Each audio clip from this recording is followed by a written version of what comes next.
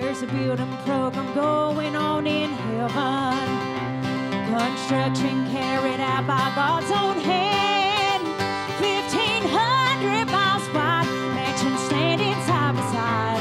The streets are paved with gold throughout the land. And now they say there'll be no dying in that city. No sickness and no sorrow will be known. All the feeble will be young. No division, all is one. Eternal celebrating going on. Don't you want to go with me to God's new city? Don't you want to hear that heavenly choir sing? The heavenly choir sing. Don't you want to touch your nail-scarred hands that brought this great salvation plan? Can't you feel it stirring in your soul? Don't you want to go? Go, don't you want to go? You know I have many loved ones waiting over yonder, and how I long to see my precious Father there. And all the saints will gather in immortal bodies free from sin, as we praise the Lamb of God whose joy we'll share. Don't you want to go with me to God's new city? And don't you want to hear that heavenly choir sing? Oh, heavenly choir sing. Don't you want to touch your nail-scarred hands that brought this great salvation plan? Can't you feel the stirring in your soul? Don't you want to go? And don't you want to go with me to God's new city? And don't you want to hear that heavenly choir Oh, sing? heavenly choir sing. Don't you want to touch your nail-scarred hands that brought this great salvation plan? Can't you feel a stirring in your soul? Don't you want to go? Go, don't you want to Can't go? you feel a stirring in your soul? Don't you want to go? Hallelujah. We're going to a land that's 1,500 miles wide. Oh, that's going to be a great homecoming day when we finally see the man who bled and died for us. Ain't you glad to be in the house of God this morning? Shame is a prison, cruel as a grave. Fear is a liar with a smooth and velvet tongue. There was a battle, war between death and life. But there on the cross, the Lamb of God was crucified.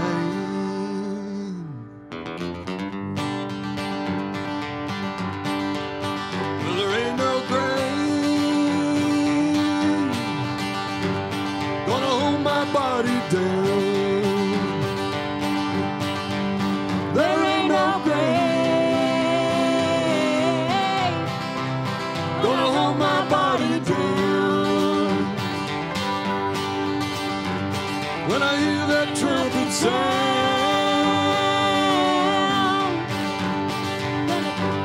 gonna get up out of that ground. There ain't no grave gonna hold my body down. Now Peter walked on water, Samson killed the beast, Moses led God's children down to the deep Red Sea. John wrote about a horseman crossing the open sky. When that trumpet blows, the ground will open wide. 'Cause there ain't no grave gonna hold my body down. There ain't no grave gonna hold my body down. When I hear that trumpet sound, gonna get up out of that ground. There ain't no grave gonna hold my body down. God said, go down, Gabriel, put your foot on the land and see. But don't you blow that trumpet until you hear from me. Well, I look way over yonder, and what do you think I see? I see my blessed Savior, and he's a-coming after me. 'Cause there ain't no grave gonna hold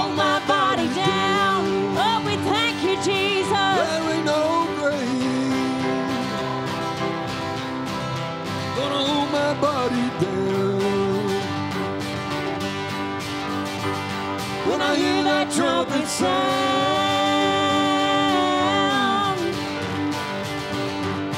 gonna get up out of that ground. There ain't no grave.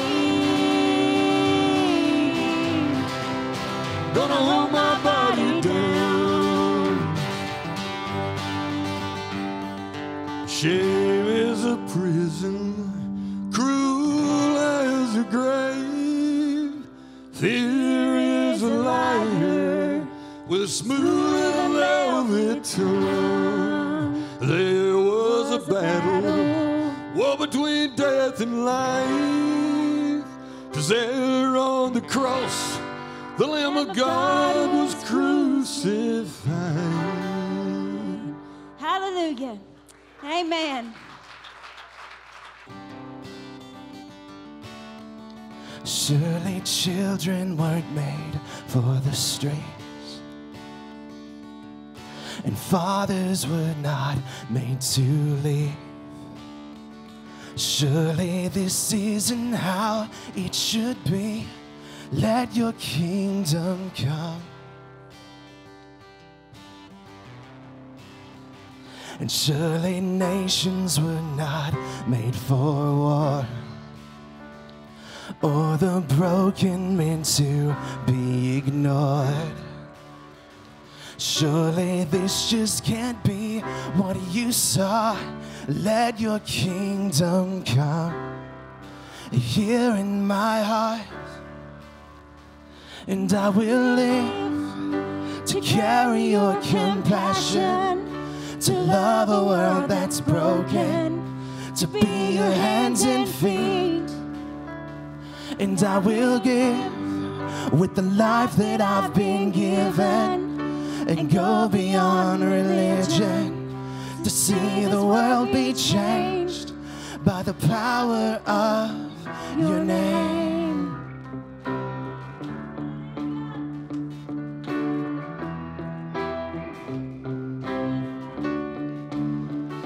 Surely life was not made to regret,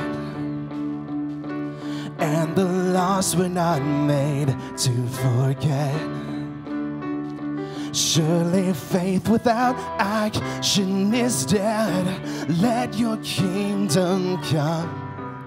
Lord, break this heart, and I will live to carry your compassion, to love a world that's broken, to be your hands and feet. And I will give with the life that I've been given, and go beyond religion to see the world be changed by the power of your name.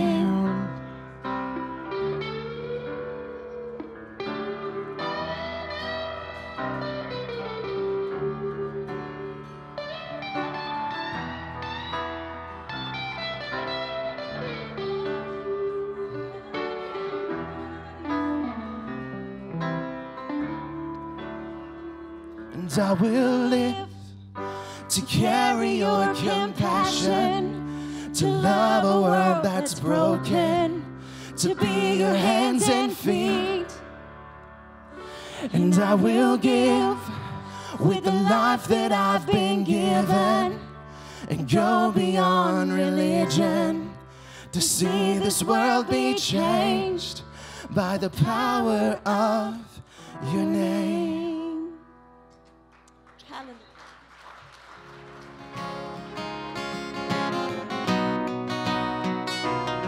Are you past the point of weary? Is your burden weighing heavy? Is it all too much to carry? Well, let me tell you about my Jesus.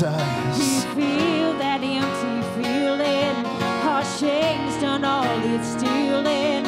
Are you desperate for some healing? Well, let me tell you about my Jesus. Sing it, church. 'Cause he makes a way where there ain't no way, and he rises up from an empty grave. There ain't no sinner that he can't save. Well, let me tell you about my Jesus. And his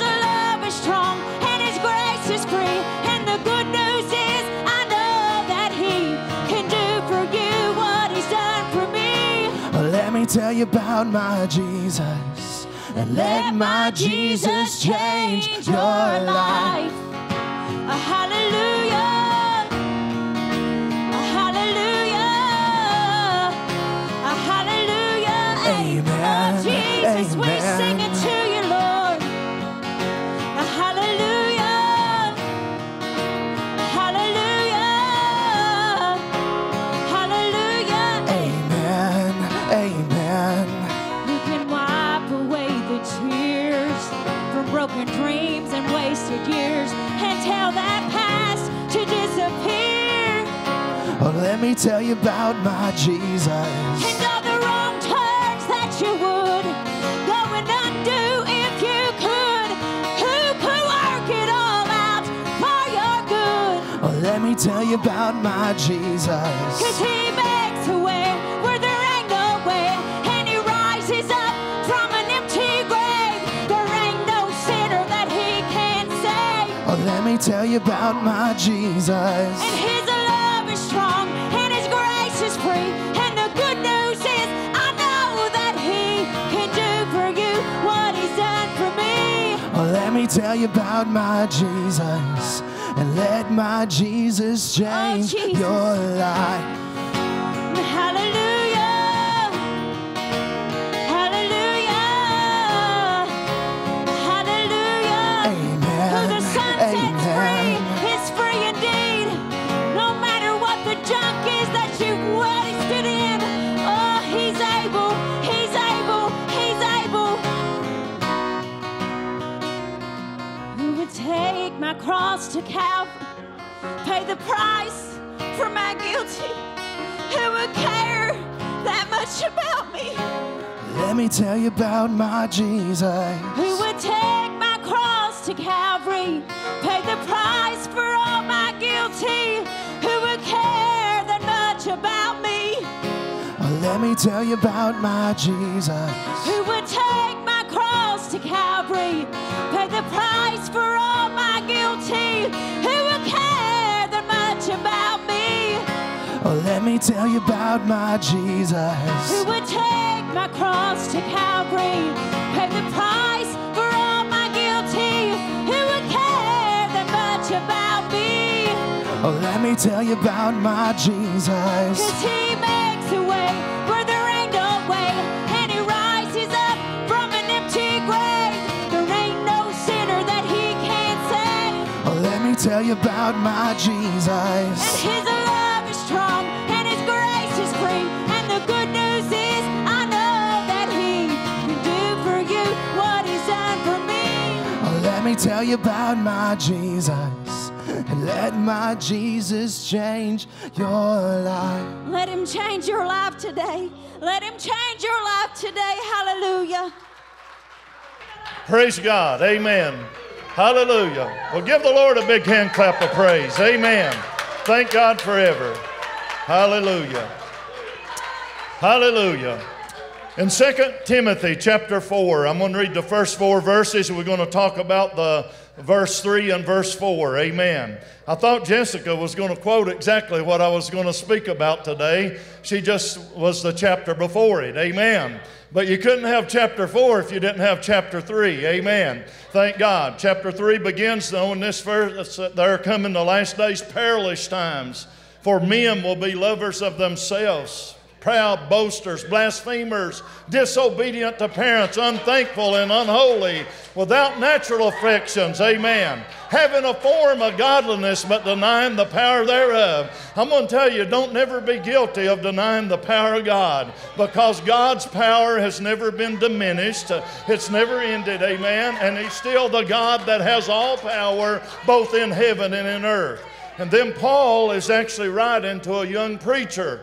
And if you read the rest of chapter 4, you're going to find out that Paul is actually incarcerated, that Nero has passed this death sentence on him, and Paul knows that he's going to die very soon. So he's critiquing this young preacher, this young son of the faith named Timothy, about what to do. And Paul is warning what's going to happen, amen, in the last days. And we're living the last days, amen. But anyway, he said, I charge, and that word charge actually means command thee, therefore before God and the Lord Jesus Christ, who shall judge the quick, that means the living, and the dead at his appearing and his kingdom. And then Paul said, preach the word.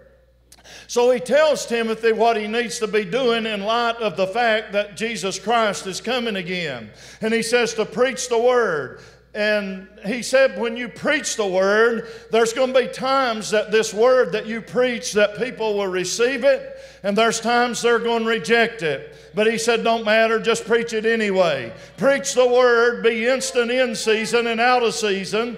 Reprove, and this is what the Word of God does. Reprove, rebuke, and exhort. Amen. With all long suffering and doctrine. And Timothy, here is why you need to do that. For the time will come when they will not endure sound doctrine, but after their own lust or desires shall they heap to themselves teachers having itching ears, and they shall turn their ears away from the truth, and shall be turned unto fables. Father, as we humbly come into your presence now, we ask that you would add your blessings to the reading of the Bible, the Word of God. And we pray, Lord, that you would help me for the next few minutes to glean great and eternal truths that would help this church and move us, God, as a people to a higher level. And Almighty God, we pray, amen, that you would help us, Lord, to be a people of discernment, knowing good from evil, God. And I pray this morning that you would drive back every hindrance out of this place and let the glorious light of the gospel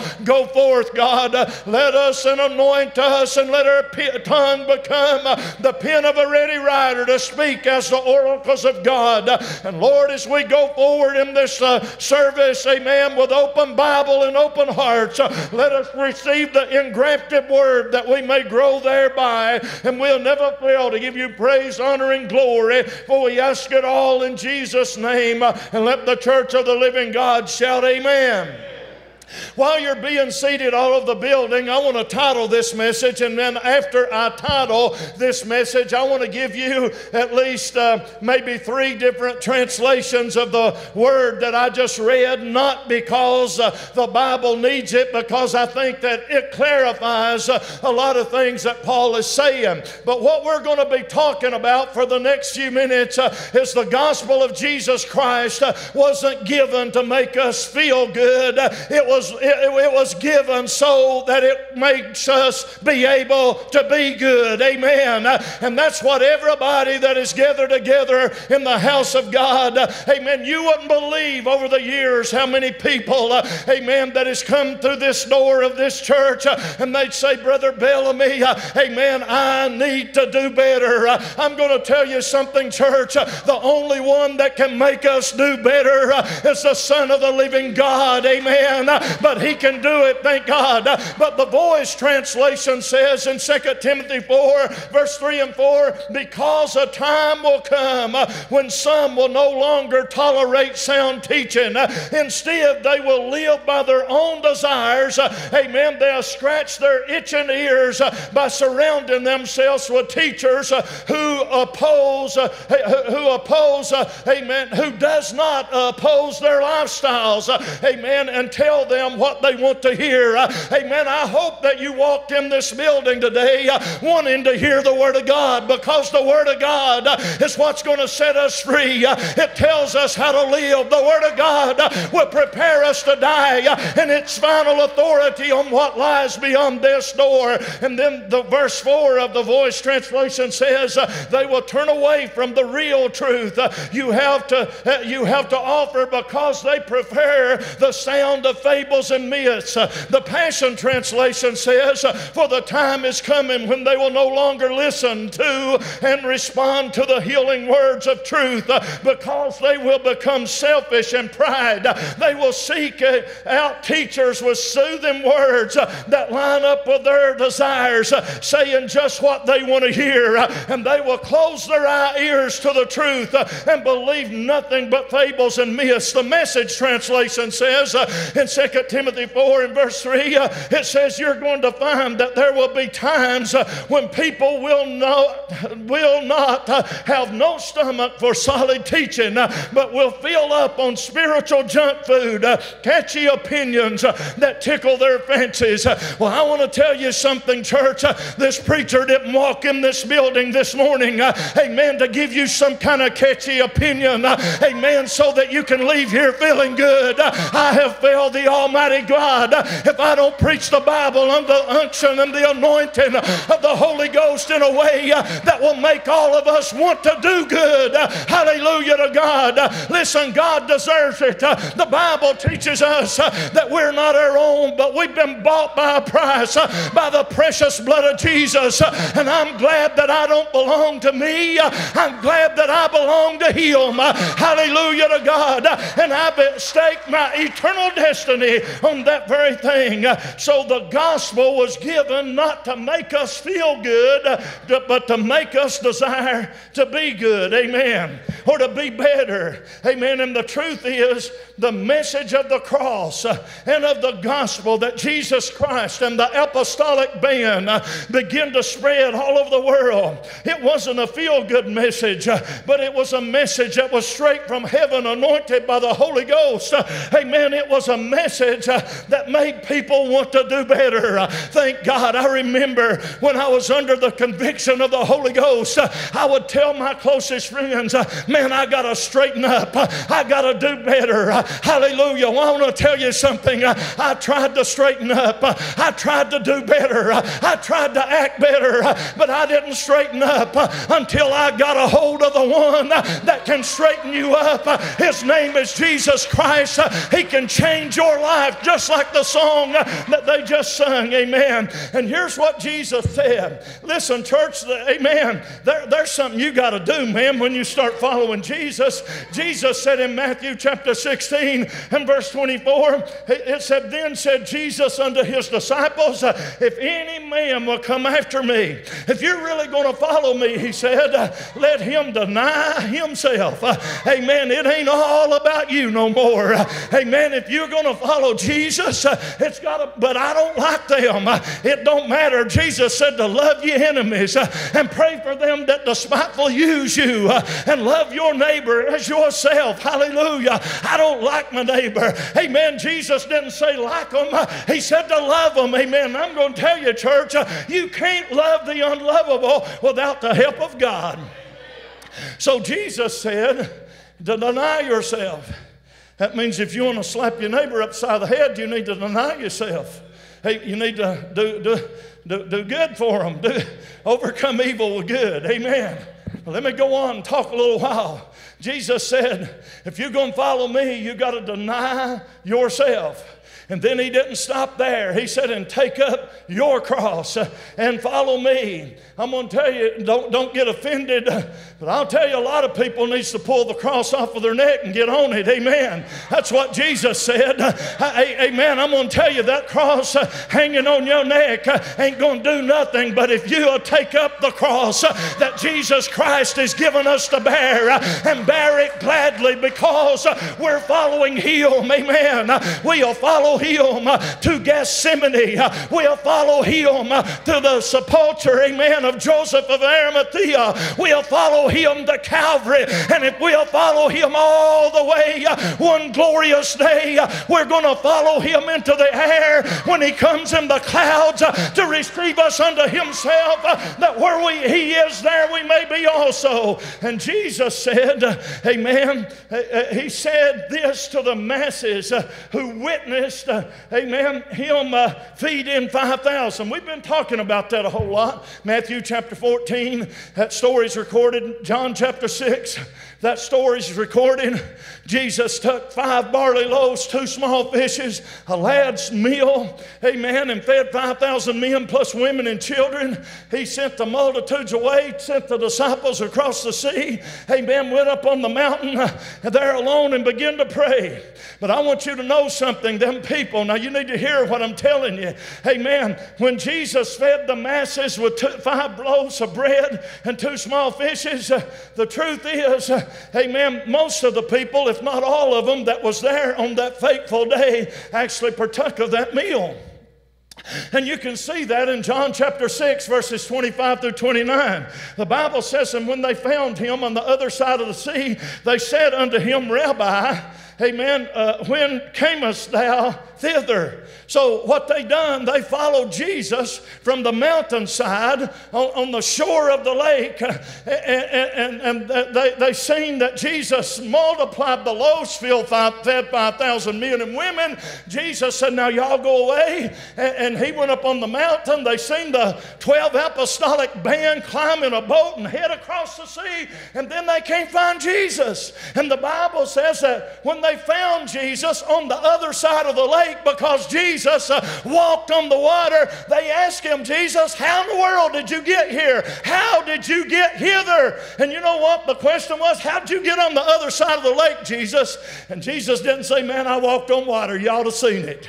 Hallelujah. Jesus didn't say there was this awful storm and the disciples were about to drown and the ship was about to sink, and I took off on that water. Had no old boat, had no other way to get to them, and I took off on the water on the storm, and I went to the disciples so I could save them, and that's how I got here. That's what they're asking. How did you get here? And Jesus didn't bother to tell them, amen, what a miracle he performed by defying the laws of gravitation and walking on the water. But Jesus answered and said, he gave them an answer. It just wasn't what they was asking. He said, verily, verily, or truly, truly, I say unto you, you seek me not because you saw the miracles, but because you did eat of the loaves and were filled. There you have it. Buddy, they seen that 5 loaves of bread, 2 small fishes in the hands of a miracle working God fed 5,000 people. And Jesus said, you didn't follow me because of the miracle. You followed me because you just wanted another meal. Amen. And see, it just told us that they had eaten of that miraculous meal. Praise God. He said, you ate a miracle meal. But he said, I'm going to tell you about eating this miracle meal that you're seeking me after because of. He said, this meal, amen, even though you ate it and it was a miracle, you're going to experience hunger again. And Jesus said, labor not. How many people waste their entire life working about and after and trying to achieve something that ain't going to amount to nothing? Amen. Thank God forever. I'm going to just tell you something, church. You are who you are. Listen, I'll tell you a quick story, move on, because I want to preach this out today. But I had a really good friend. He was a Jordanian, and we'd go to staff meetings, and his name was Amar Shubar. Amen. We'd call him Sugar Bear. It's easier to say, no offense, but every time we'd go to a staff meeting, he would always sit with me when we'd go out to eat our evening meal. And I'd say, Amar, I said, I want to bless this food. That's okay. And I don't know what his religion was. I don't know what he believed in. I don't know if he was a Muslim or a Christian or what he was. I just know what I am. And I'd say, I want to bless this food. And I'd bow my head, pray over that food.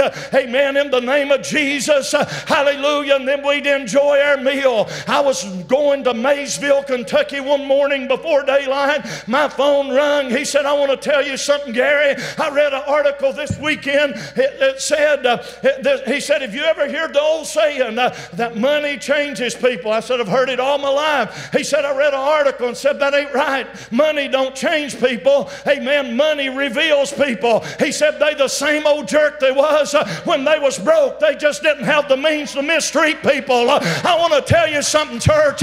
It don't matter how much money you got, what position you hold. Amen. What does matter is who is reigning in your heart. Hallelujah. Praise God forever. You just the same old you until Jesus Christ gets a hold of you. But I want to tell you about a Jesus that can change a Simon into a Peter and a Saul into a Paul. And I don't know who you are, where you come from, or what you're going through. He can change you. If you believe it, shout amen. Thank God forever.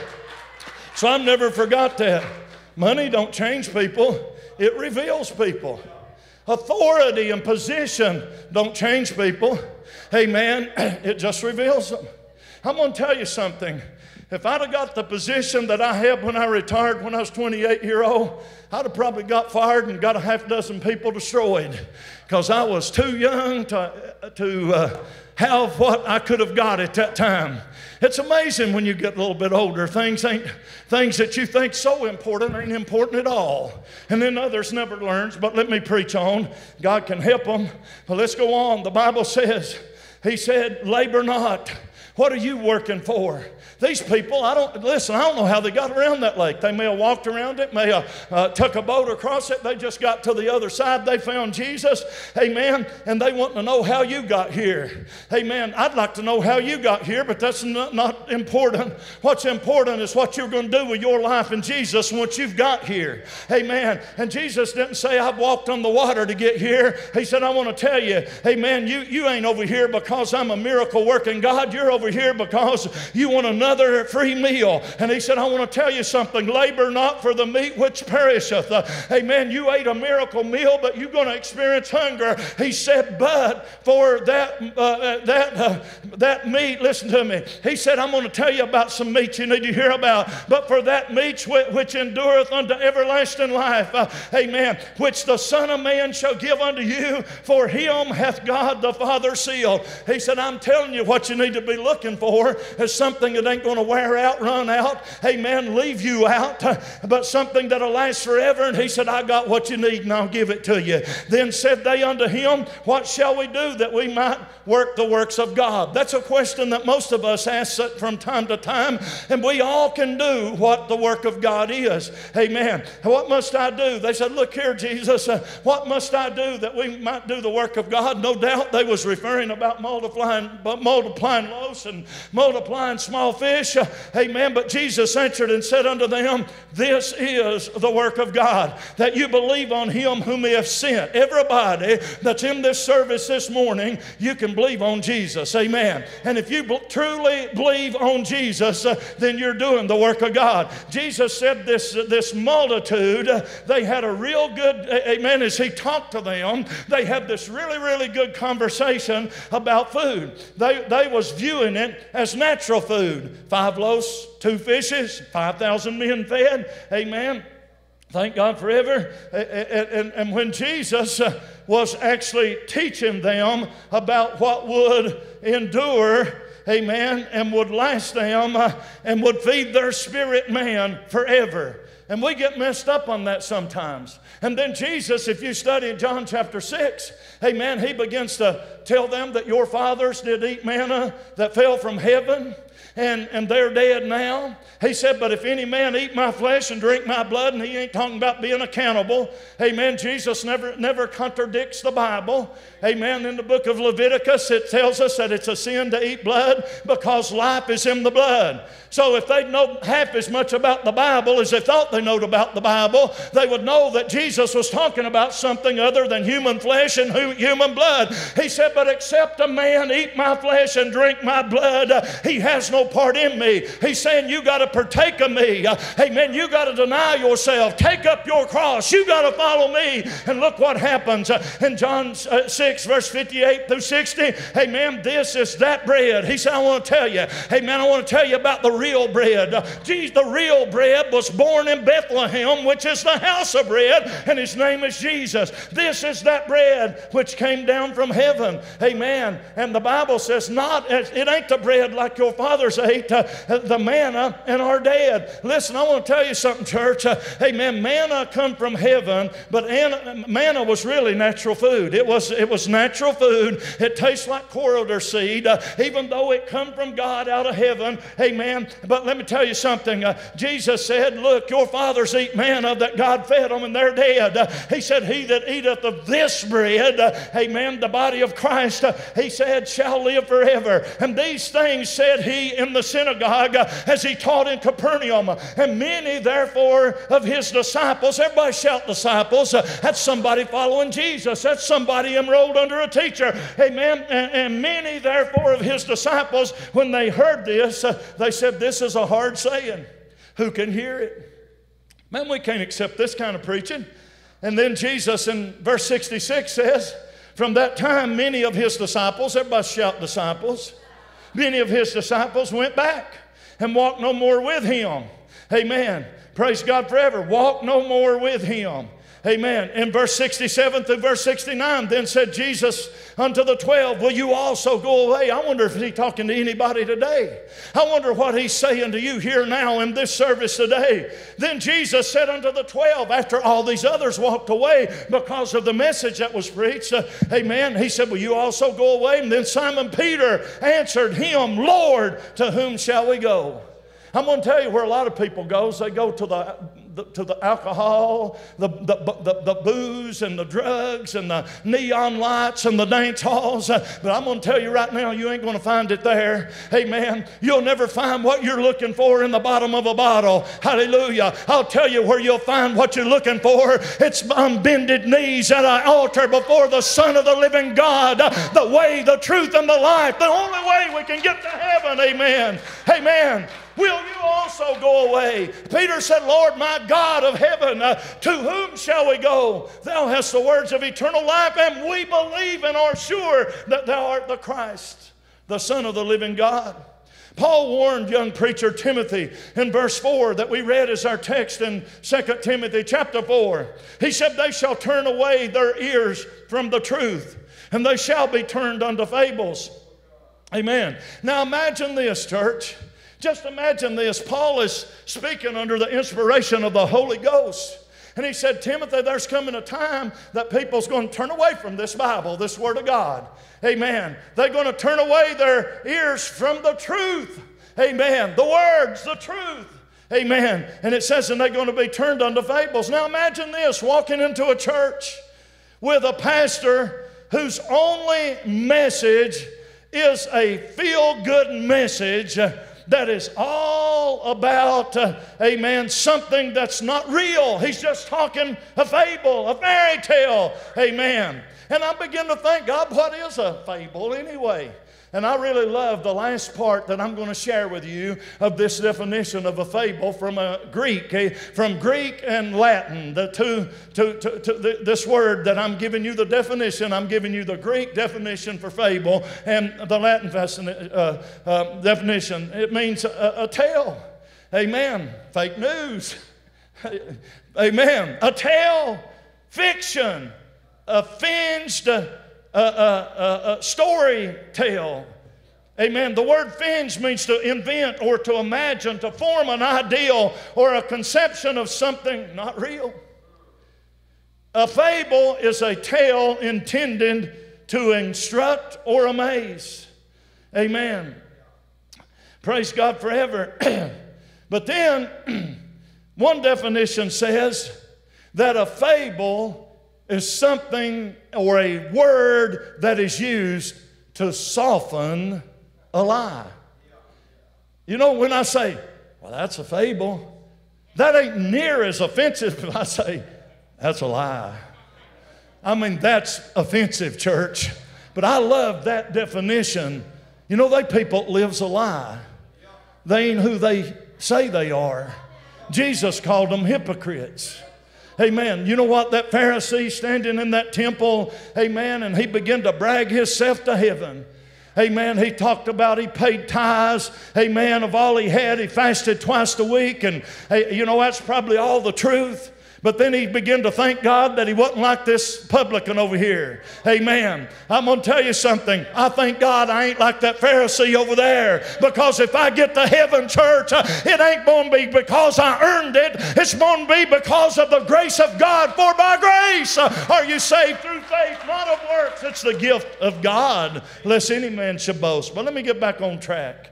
Amen. Remember what it said that a fable was? It says it was a fable is a tale intended to instruct or amuse.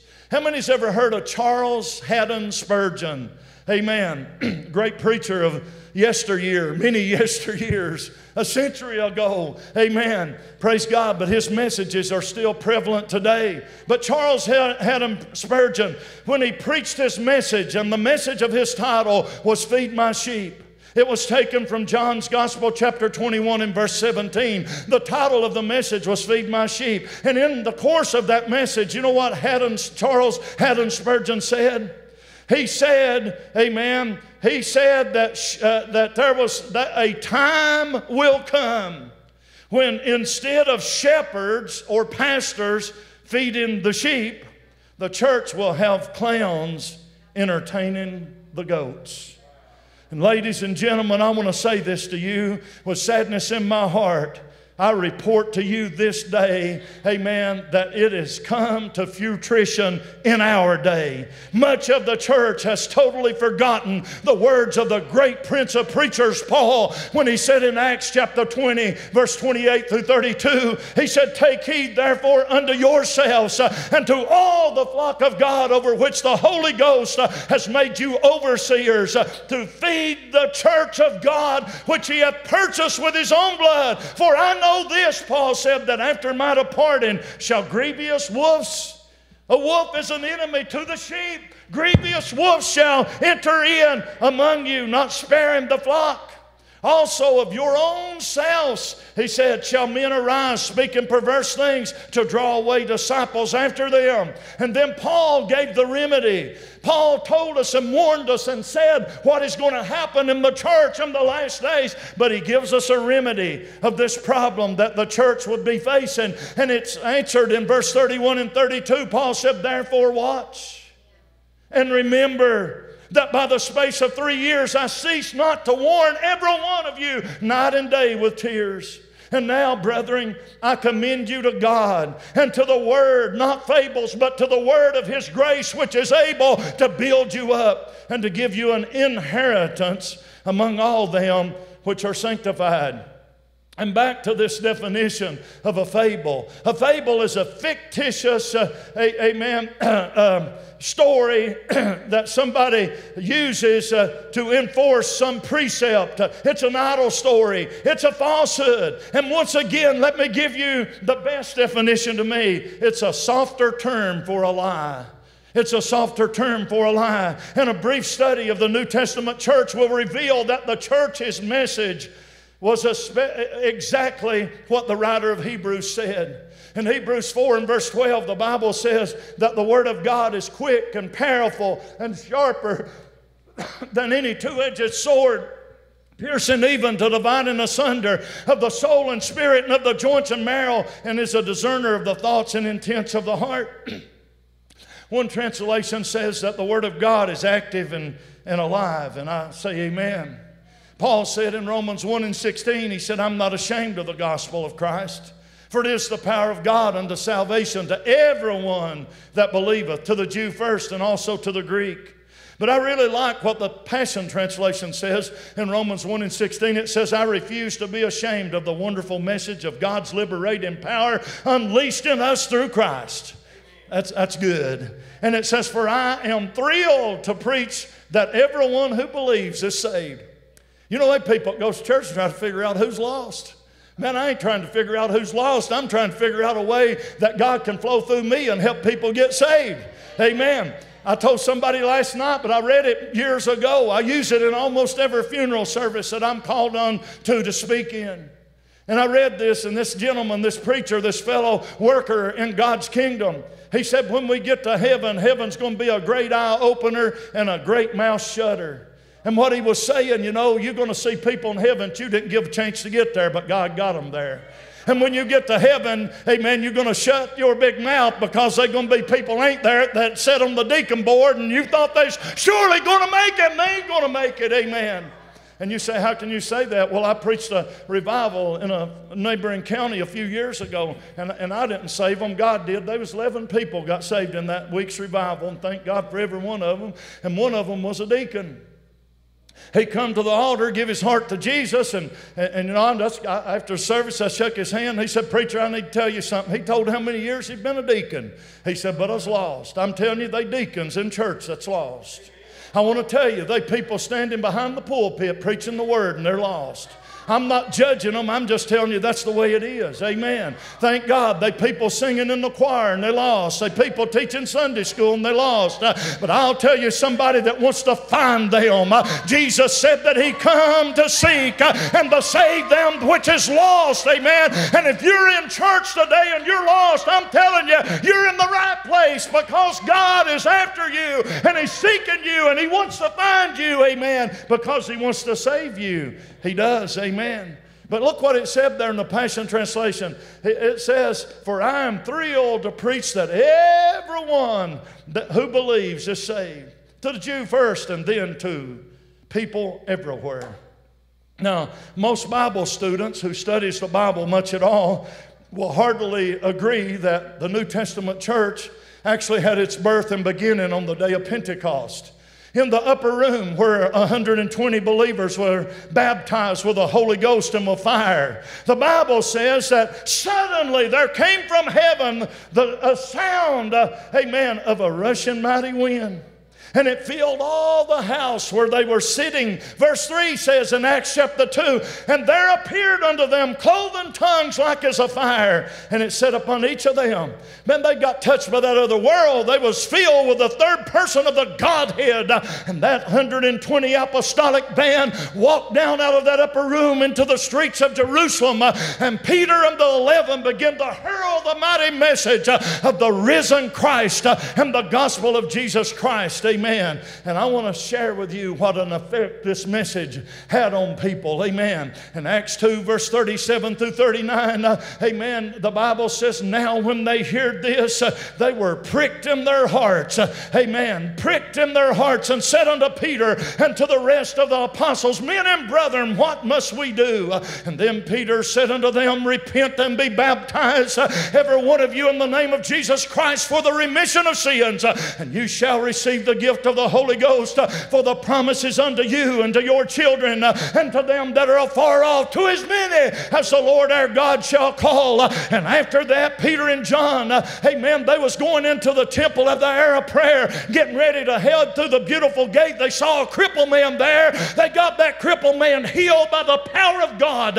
And the Bible says in Acts 4, 1 and 2, and as they spake, they began to preach again. And as they began to speak unto the people, the priest and the captain of the temple and the Sadducees came upon them, being grieved that they taught the people and preached through Jesus the resurrection from the dead. And after the beautiful gate experience, amen, there was the ordination, amen, people. And then the Bible tells us that, amen, brother, after they seen Peter and John and what Jesus done through them, they said that Peter just walked down the street and they put out people that was sick and demon possessed. If even his shadow would overcast them, amen, they'd be delivered and healed. In Acts chapter 5 verse 17, 18, amen, what happened then? It says, then the high priest rose up and all they that were with him, which is the sect of the Sadducees, and were filled with indignation, laid hands on the apostles and put them in the common prison.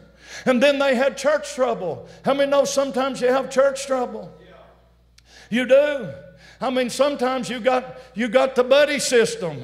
You got cliques, you got heresies, you got people that separates themselves from other people, amen. And this happened in the church that had the best preachers, that had seen Jesus. And the Hebrew widows were getting taken care of, and the Grecians or the Gentile women was on starvation. And they said, man, we got to do something about this. So they elected 7 deacons. Look you out, men that has a good report. Hey, listen, you don't want a womanizer on your board. You don't want a drunk on your board. You need to have somebody that they're saying is a good man over there. Put him on your board. Amen. Of good report, full of faith in the Holy Ghost. You don't need no doubters on your board. Thank God forever. Amen. You need people Spirit-led on your board. Amen. That's what it says. But let me get to what I want to tell you. In chapter 7, verse 54, amen, they ordained 7 deacons. Amen. And then it talks about the miracles of Stephen. It says, and when they heard these things, they were cut to the heart, and they gnashed on Stephen with their teeth. So let's recap what I just said to you, that the effect the Word of God had on to these people. Amen. Unto the masses. In Acts 2:37, it says when the Word was preached, they were pricked in their heart. In Acts chapter 4 and verse 2, the Bible says that they were grieved. In Acts 5 or 4, or chapter 5 and verse 17, the Bible says they were filled with indignation. And then in Acts 5:54 or 7:54, it says they were cut to the heart. That's what the Word of God will do to you. Amen. It really will. Now I'm getting ready to close, but I want to share some things with you. I'm going to slow down. My wife's a better preacher than I am. She said, Gary, you ought to slow down. Said, you know what you're going to say, and everybody else don't, and they can't keep up with you. Well, go to Facebook. Go to Providence Pentecostal Church live streaming. Play the message. You can stop it anytime you want to. If you don't get it, you can slow me down mechanically. But I don't know if you got a chance, amen, to do it physically. But I want to close with some thoughts. I want to talk to you a little while. I'm brutally honest with what I'm telling you. Amen. In Acts chapter 8, remember Philip. He was one of them deacons. He had 4 daughters that were prophetess, and they were virgins. And Philip was a deacon, and he got over there in Samaria, and he got to preaching. And when he got to preaching, people got to getting saved and getting healed. And then they called for Peter and John to come over there and lay hands on them because they knew they needed the Holy Ghost. And the Bible says in Acts chapter 8, verses 18 through 21, and when Simon saw that through the laying on of the apostles' hand the Holy Ghost was given, he offered them money, saying, give me also this power, that on whomsoever I lay my hands, he may receive the Holy Ghost. But Peter said unto him, thy money perish with thee, because thou hast thought that the gift of God may be purchased with money.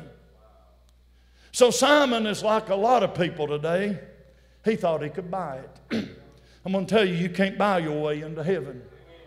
It don't matter if you're the biggest tithe payer in this church and the wealthiest individual in this county, your money can't get you to heaven. Your money may very possibly hinder you from going to heaven, if you believe what the Bible says. But let me go on off of that. Then Peter said, thou hast neither part nor lot in this matter, for thy heart is not right with God. He said, you ain't right, buddy. Amen. Then we go on in Acts chapter 8 and verse 34.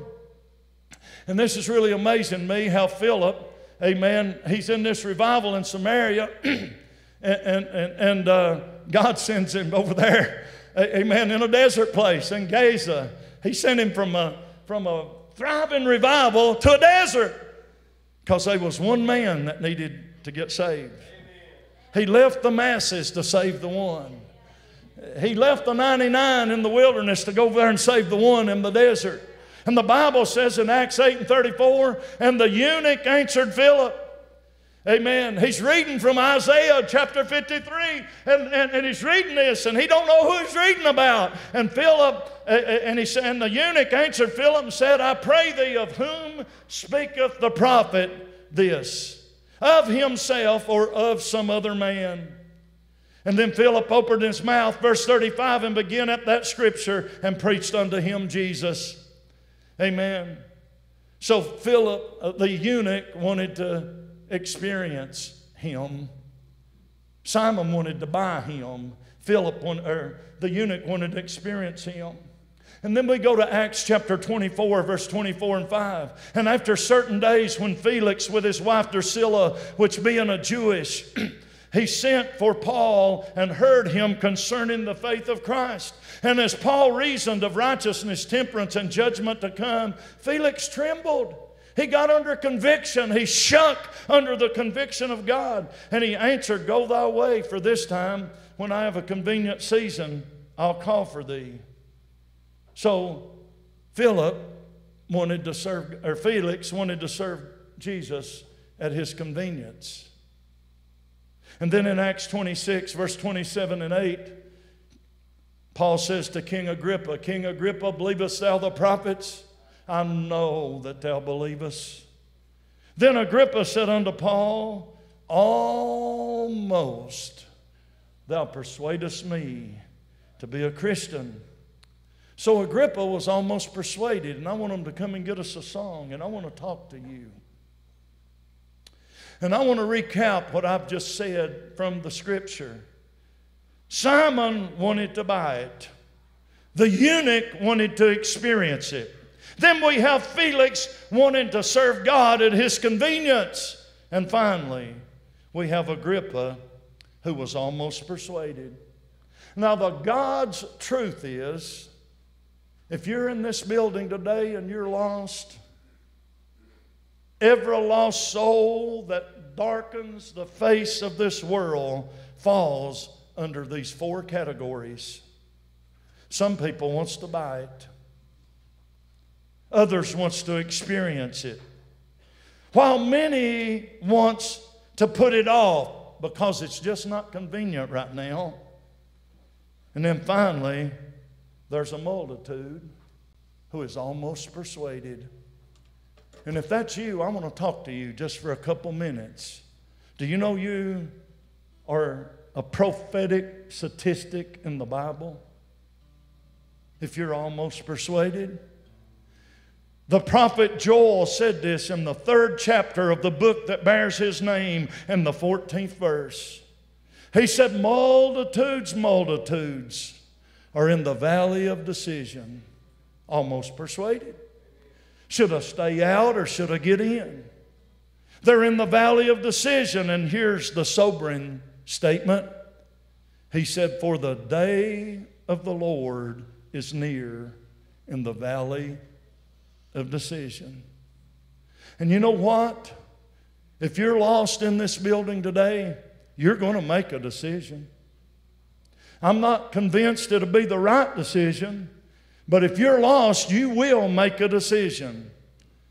Because this is where the rubber meets the road. You're going to either decide I'm coming to Christ, or I'm going to stand up and walk out of this building and trample underfoot the blood of the Son of God. And that's the wrong choice. I'm going to tell you the greatest decision that I ever made in my life wasn't the career that I chose. It wasn't the wife that I chose. It wasn't the community that I live in.